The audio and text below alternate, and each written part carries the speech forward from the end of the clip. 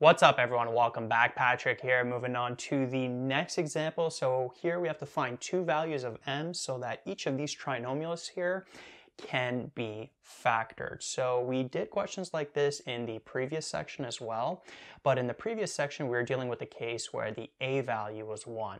And notice that with these trinomials here, the a value is not going to be 1, but the same process is going to apply. So in this particular video, we're going to be solving for m, and notice that the m is going to be in the b values of these trinomials, and then in the next video, the m values will be either in the a or c. And actually that case is going to be a little tougher than this one. When you're solving for the m value and it's in this middle term, in the b value, quote unquote, then it's not too bad. So the way that personally I go through these is I basically take the trinomial, right? These are all, most of them are going to be quadratics except for this one over here. Notice how it's going to be a multivariable trinomial, but the same process is going to apply. So with this particular quadratic over here, what I do is I just go through the process, the same process of factoring. So I go, the a value is 3. What's the b value in this case? Well, notice that it's this positive m over here. Then the c value is 16. And then what's the next step? Well, we get the ac value, which is going to be 3 times 16, which is 48. So then we have to find two numbers that multiply to 48 and then add up to that b value. In this case, the b value is m. So it's not always going to be m. Notice here it's negative m. Here it's going to be positive m. Here it's going to be negative 2m. In this particular case, for this first quadratic we're working with, is just positive m. And so really from here, fairly easy, all you got to do is find two numbers or two integers that multiply to positive 48. And so notice that there are tons of different cases. So perhaps 8 and 6, right? 8 times 6 is 48. So those two numbers come down here. And so notice an m value of 14 is an answer that works out. Now, if you want to check your answers, what you can do is you can actually take that value that you find, and then you can actually see if this factors. So for all the m values that I'm going to put here, I'm not going to factor each of these. You can do that yourself if you want, just to check the answers. It would be super time consuming. But if you get something like this on a test, what you can do is you could take that m value, plug it back into the expression you're working with, and then see if it actually factors. And then you can notice that this will factor smoothly, right? This decomposes into these two values. So 8x plus 6x plus 16. Notice from these two could take out an x. Notice that from these two we could take out a what? 2. And then we could take out that 3x plus 8. And we're left with x plus 2. Okay, so if that m value is 14, then this trinomial is going to factor into those two brackets. But we don't have to factor, we just have to find values of m so that the trinomial can be factored. I'm just saying you could do this if you have extra time on a test, for example, to fully check your answer. Okay, so that is an m value that will work out, and there's just a ton of them. Another m value actually that would work out is, notice that these two are positive. Well, we can make them both negative as well, right? Because negative 8 times negative 6 would give us positive 48 as well. And so if we have that, an m value of negative 14 would work over here. Now, usually when they have like a positive here, a lot of times they'll just be expecting a positive value, like a positive b value, versus here they'll be expecting a negative one. But technically, the m value can also be negative, right? 3x squared minus 14x plus 16 would also factor. Now, what if we were to use different numbers? So instead of the 8 and 6, what are some other ways that 48 can be multiplied into? Maybe 12 and 4 would work, right? So then 12 plus 4, an m value of 16 would work over here. So that's another case. And then the negatives, so an M value of negative 16 would work. So for in this particular case, basically you could have plus minus 14, plus minus 16. What else would work? Maybe 24 and 2. Right, 24 times 2 is 48, and then 24 plus 2 would give us 26, an M value of 26. So an M value of 26 also works, right? So if this number is big enough and it can have a bunch of different factors, then the more factors this AC value has, the more possibilities there are. We only have to give 2 possibilities, but just showing you how many more there are. And so that's pretty much the process for all of these. So let's say, let's go to the next one. We got 2x squared minus mx plus 9. So in this case, a value is 2, the b value is negative m, and then the c value is 9. The AC value would be 2 times 9, which would give us 18. So what 2 numbers multiply to 18 and then add up to negative m? And again, 18 has a bunch of factors, so maybe 3 and 6 would work, right? 3 times 6 is 18. And then over here, you got to do a little bit of algebra. You'll have 3 plus 6, and that equals negative m, meaning that 9 is equal to negative m. So if we want to isolate for the m, we would divide both sides by negative 1 to get an m value of negative 9. Right? And then an m value, you got to be careful here, an m value of negative 9, if you plug it in here, you'll have like 2x squared minus negative 9x plus 9, and that would turn into positive 9x plus 9, like that, right? So this here can factor, so an m value of negative 9 works. Now, another thing that would work is if you got negative 3 and negative 6. So then you'd have negative 3 plus negative 6. So then you'll have negative m equaling negative 9, which means that the m value can also be positive 9. Right? So if you have an m value of positive 9, you'd end up with 2x squared minus 9x plus 9.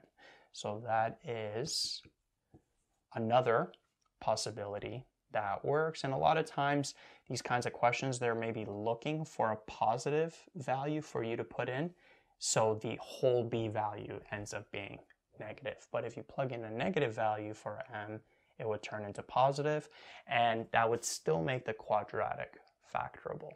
So that works as well. But again, if there's like a negative here, a lot of times they'll expect this entire value, this entire b value to be negative, meaning that you'd have to plug in a positive m value. Okay, but either or works. What else works? So let's try some more numbers. Actually, 2 and 9 work as well, right? So we'll have 2 times 9, 2 plus 9, so we'll have negative m is equal to 11, so meaning m can be negative 11, and then it could also be positive 11 plus or minus, right? Because this could be 2 and 9 or negative 2, negative 9.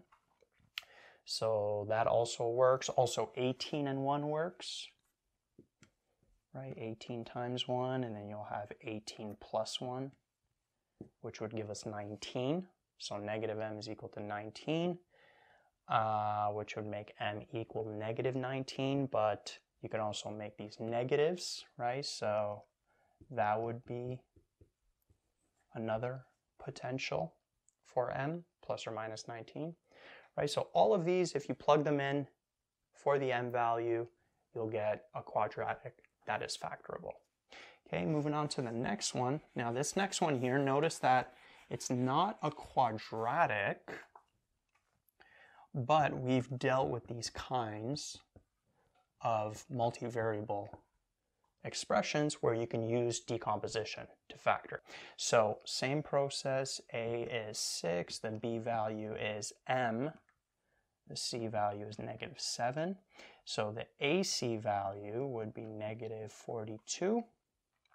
Okay, so now we got to find 2 numbers that multiply to negative 42 and then add up to that b value, which in this particular case is just m. So two numbers that work would be, what, 7 times negative 6? That works. So then you'd end up with 7 plus negative 6, which would give you an m value of positive 1. So that is a possibility. You could also switch these up. So you can have negative 7 times positive 6, which gives us negative 42 again. Negative 7 plus 6 would give us an m value of negative 1, so that also works. What other values can you use, right? 42 can be divided by a lot of things, maybe 21 and 2. Sorry, one of them has to be negative, so negative 21 and 2. Then you'll have negative 21 plus 2, which would give us negative 19. That's another m value that would work. You could switch them up, 21 times negative 2. 21 plus negative 2 would give us positive 19. Right? So if you take all these m values, plug it in here, you'll get a quadratic, or rather not a quadratic in this case, you'll get a trinomial that can be factored. And let's maybe do one more. Let's do 3 and 14. So we'll have negative 3 times 14, negative 3 plus 14, which would give us 11. But we could also switch the sign, so that would also give us negative 11. Right, so those are a bunch of different possibilities. You take all those, plug them in here, you'd be able to factor that trinomial. Okay, and then finally the last one over here, and let me maybe split these up just so we're not mixing up these m values. So over here, we have an a value of 4. We have a b value, be careful here, of negative 2m, right? The b value is this entire thing over here, and then the c value is negative 5, like that. So then what's the AC value? It would be negative 20. So same process, two numbers that multiply to negative 20, and then add up to that b value, which in this case is negative 2m. So here we're going to have to do a little bit more algebra because it's not just an m value that's over here. We have this negative 2m. So whatever value we get here, we're going to have to solve negative 2m equals that value. So let's start here, two numbers that multiply to negative 20. Let's do maybe negative 10 and positive 2.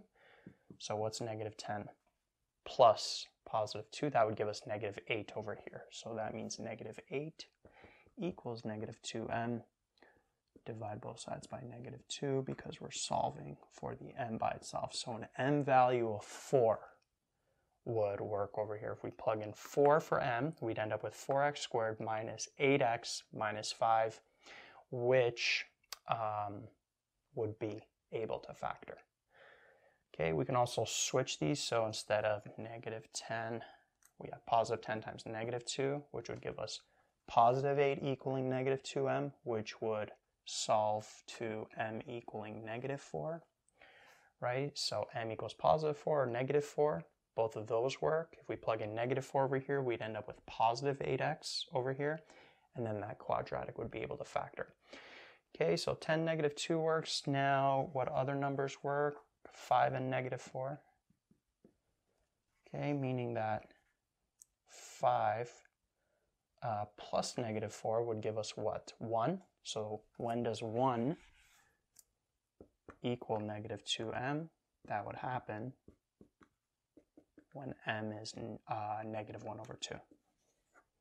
Okay, so that's another m value that works right there. Again, we could switch the signs, and then we'd end up getting a negative 1 over here, and then we'd end up getting an m value of positive 1 over 2. So that works as well. So plugging those in here, negative 2 times, let's say, negative 1/2, that would give us positive x over here. 4x squared plus x minus 5, that would factor. If we plug in positive 1/2 here, negative 2 times 1/2 gives us negative 1, so we'd end up with 4x squared minus x minus 5.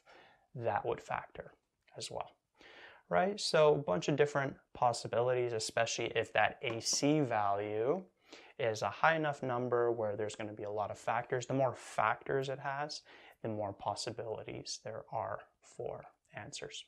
All right, so personally, this is the process that I take.